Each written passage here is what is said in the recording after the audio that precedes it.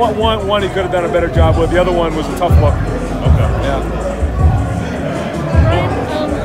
Do you give Urban like till midnight for this to be his team, or I mean, like when do you kick him out of his office? No, I don't know. We're not kicking anybody out of anybody's office. Just gonna enjoy it tonight, and then tomorrow go about the business of moving forward. How do you transition mentally?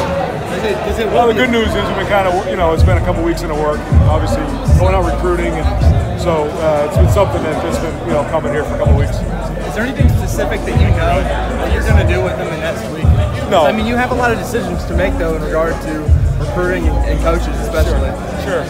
No, I mean, nothing in particular just yet. I mean, there's a lot to go through, and the focus is all about winning this game, because if you don't do that, then you don't do a service to obviously Coach Meyer and the seniors and his team. So the focus was winning on this, playing this game. I think the guys played really good in the first half and kind of hung on there at the end. But then celebrate it tonight and then go about the business tomorrow. I know there was a report about 10 minutes before the kickoff that Mike Yurcich is going to be on the staff next year. I was wondering if you confirmed it or had any comment on that. No. Right now, just going to enjoy the game tonight, and we'll figure it out tomorrow.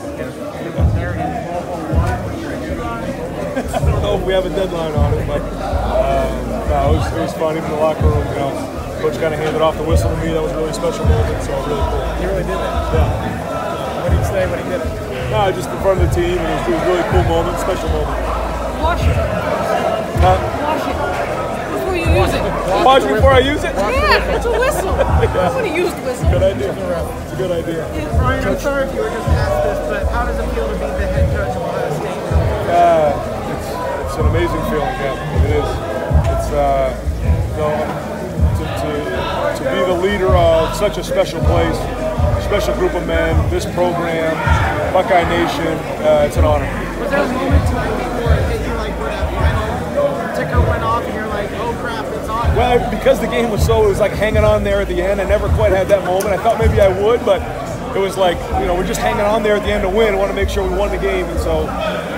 But then afterwards, and being on the field was special. Coach Jay, this being Urban's last game, has there been a lesson maybe you could take away from just on his coaching staff? Maybe just one that stands out? Not just one, no. There's too many to start with. I mean, day in and day out, the lessons I've learned, go for a long time.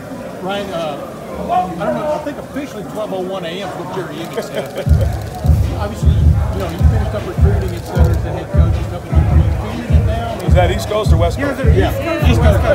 Just kidding. No. We're gonna enjoy the win tonight, and then go about the business of traveling back tomorrow, and we're going to work. But is it hitting you even more and more the immensity of this situation? Not really, just because it's been a couple weeks into work, and obviously been out recruiting the 2019 class. So it's been it's been coming. So it's not like it just hit me.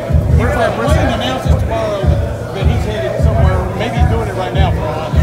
Who is? Dwayne announces tomorrow he might be headed there. He might be doing it right now, like I said, for all I know, in the press conference. But how ready is he for that step? What did you see out of him more than anything else this year? I saw a lot of growth. I saw a guy who played at a high level. And obviously played his best football towards the end of the season. So proud of him there. And it's not an easy decision. This is not one of those things that I know he's going to take lightly.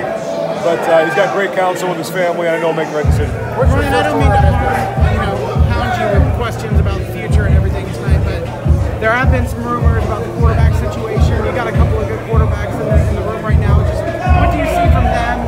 And I know you like to tailor around the offense. Just how do you think the offense would look with either of those guys? I mean, that's going to be for down the road.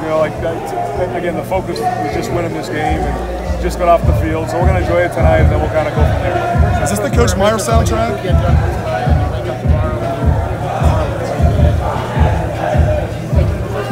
I don't know if it's just one thing. There's a lot to go over. We'll have a team meeting when the guys come back on Monday the 7th, and we'll just keep pushing it forward. Right, a lot of the players said it's really important. They feel to have a coach that's a player's coach, especially when you're taking over a program like this. How important do you feel that is, that you can relate to the players and get the buy-in from them? Yeah, I mean, I don't really know what the players coach really means, but I know that I take a lot of pride in connecting with the guys and making sure that we connect on a personal level. I think that matters. That they play hard for you when they believe in you and you're loved by the coach. And so I want to make sure that's a part of what we do moving forward. When you hear them say that, though, what does that mean to you as you're taking over a program like this? I mean, maybe they're just talking about my personality and the way that I lead, and everybody's different. But we're going to keep things as much the same as we can, but there's different leadership styles, and I think that'll come over time. Where's that whistle? In your pocket? It's in my bag. Ryan, after you guys got out to the 28-3 lead, what changed to allow those guys to get back into it? I don't know. That drive that they had in the third quarter, they kind of ate up a bunch of clock, and so we never really got into a rhythm. We got that first touchdown drive, and then I think in the third quarter we only had the ball for maybe 4 minutes. So we kind of got stagnant there. We had some 3-and-outs. We tried running the ball to kind of eat up some clock because the defense was on the field. We're a rhythm offense, and so in hindsight we probably should have just kept the foot on the gas a little bit more.